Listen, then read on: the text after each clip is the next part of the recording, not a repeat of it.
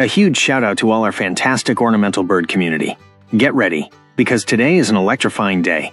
We're kicking off Chapter 4 of our Avian Genetics course, and I promise you, this episode is a true game changer. Forget for a moment about the most vibrant feather colors or exotic eggs, because today we're going to unearth a genetic secret that is absolutely crucial for the life, well-being, and yes, also the economic success of your flock.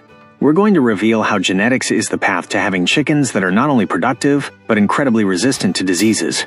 Here, we won't be talking about what medicine to give them when they're already sick. There are tons of great channels for natural remedies for that. No! We're going to the root of the matter. Health from the DNA. It's the key to making your birds stronger than ever. So if you dream of raising super chickens with armored immunity against those common diseases that affect our beloved hens so much, especially laying hens which are so vulnerable, then I have a message for you. Grab a pen and paper and stay with us until the end. Because what you learn today will give you the genetic tools to reinforce the strength of your future generations of birds from birth. This is applied science to build a champion chicken coop. Let's get started. To jump straight into the root of this exciting topic, let's learn, what is genetic resistance in our chickens? Think of genetic resistance as an inner superpower that some chickens naturally possess.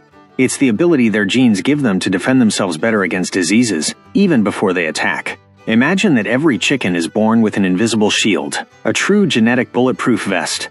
This shield, encoded in its genetics, helps them repel viruses, bacteria, or parasites. It's fundamental for their survival and for your flock to thrive, because a healthy chicken is a happy and productive chicken. And that's precisely what we're looking for with every lesson in this Avian Genetics course: health, beauty, and productivity. These genes that form this invisible shield are as crucial and important as the gene combinations for producing sex-linked chicks at birth, or even as important as the genes responsible for increasing egg production levels in our laying hens. When we look at a chicken, we notice its comb, the shine of its feathers, the color of its eggs. These are marvelous traits. But what about what we don't see? Resistance genes are like the foundations of a house. You don't see them at first glance, but without them, the entire structure could fall apart. They are as, or more, important than genes for color or high production. Because what good is a very prolific laying hen if she's always sick, if she can't defend herself against the most common threats roaming your coop? Now, a key point. Not all birds react the same way to a disease. Here we differentiate two vital concepts. Resistance. This is when the chicken, thanks to its genes, simply doesn't get infected or greatly minimizes the pathogen from entering and causing problems in its body. It's like the virus or bacteria bounces off its invisible shield, unable to get through.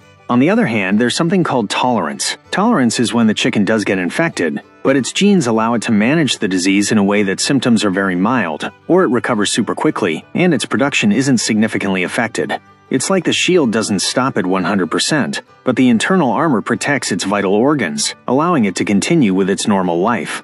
Both are important, both resistance and tolerance. Both are different genetic strategies to defend against diseases, and that's precisely what I want you to learn in this chapter of the Avian course. How to identify and introduce these genetic characteristics into the new generations of chicks you want to raise at home, so they are born with that defensive advantage. I remind you that this is Chapter 4, and I'll leave the previous 3 chapters in the video description so you can find them, watch them, and catch up on all the important information we've covered. Together, we're building the knowledge to have healthier, more beautiful, and productive birds. To understand how these genes I've mentioned work, we need to dive a little into how a chicken's internal army works, its immune system. Think of it as 2 big branches that work together. Innate immunity, this is like the body's security guard, the first line of defense, always active and ready to react to any general threat. It acts quickly, it's non-specific, and our genes greatly influence how strong this initial defense is. It's the basic shield they come with as standard. Adaptive immunity. This is like an elite commando unit, a true military intelligence team. It takes a little longer to activate the first time it encounters an invader, but it's super specific, and most importantly, it learns and remembers. Once it knows a specific pathogen, it memorizes it for future attacks, acting with incredible precision. This is where genes play an even more sophisticated and strategic role. Within adaptive immunity, there's a fascinating and absolutely key part called the major histocompatibility complex, or more easily known as MHC for short. Imagine that MHC is like the ID card or passport of each of the bird's cells, which identifies it as self. But not only that, it's also the identification system for invaders. It's the recognition station that, quote, presents bits of the virus or bacteria to the rest of the immune system, so it knows exactly what to look for, who to attack, and how to fight it effectively. It's practically the control center of the immune system. If the MHC doesn't read the invader's ID card or the type of virus attacking correctly, or doesn't present it properly, the immune response can be weak or slow, and the disease gains the upper hand. That's why it's so important for this reader to always be very efficient. The most interesting and a blessing of MHC is that it's incredibly variable. There are many different versions of this ID card or invader reader within chickens. It's like each bird has a unique combination of locks and keys. Why is this good? Because if a chicken has an MHC version that is very good at detecting and fighting virus A, but not so good with bacterium B, the key is diversity. We need other chickens in the population to have different MHC versions that are good with bacterium B. The greater the MHC diversity in a flock, the more types of shields and master keys they have to defend against a wider and changing range of threats. Beyond MHC, there are other specific genes that act as locks or switches at the cellular level that pathogens need to activate or unlock to infect a cell. The good news is that if these genes are modified in a certain way, the pathogens simply cannot enter. A clear example of this is the avian leukosis virus, ALV. We have identified genes in chickens that, if they have a certain mutation or genetic change, the virus cannot attach to the cell, and therefore the chicken is naturally resistant to that strain of ALV. It's like the virus tries to open a door with a key that doesn't fit, and it simply can't get through. Marek's disease is a clear example, and a true success story of how genetics has been a hero in poultry farming. This viral disease, which causes tumors and paralysis, used to be devastating for poultry worldwide. Thousands upon thousands of birds died. It was a constant nightmare for producers and a tragedy for the chickens. But scientists discovered that some chicken lines were naturally more resistant to Marek.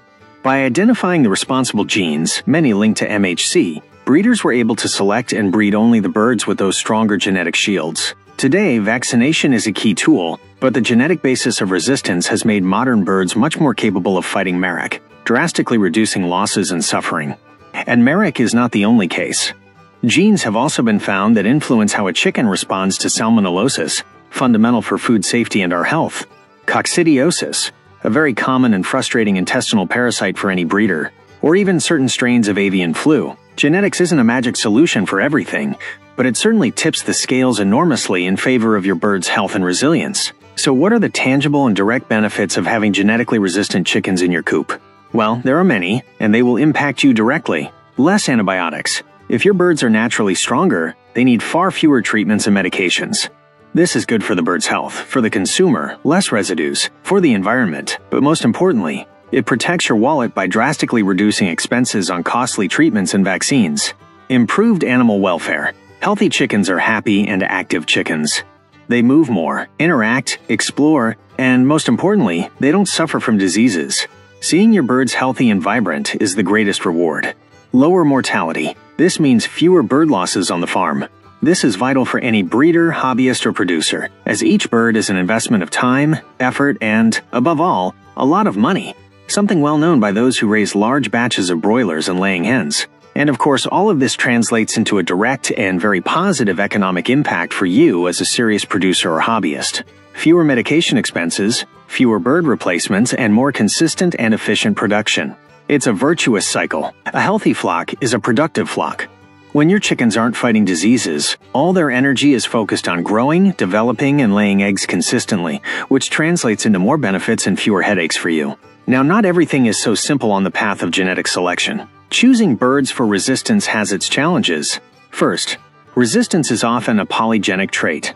This means it doesn't depend on a single miracle gene, but on the complex interaction of many genes working together. It's like trying to build a perfect soccer team, where it's not enough to have just one star player. All the players have to be excellent and work together perfectly. Second, pathogens, those viruses and bacteria, are very clever. They are constantly evolving. If we select birds resistant to a specific strain of a virus, that virus can mutate over time and generate a new variant that our birds no longer recognize. It's a constant biological arms race between the chicken and the microbe, but genetics gives us an advantage. But not everything is challenging, on the contrary. The good news is that science is advancing by leaps and bounds and gives us increasingly powerful tools.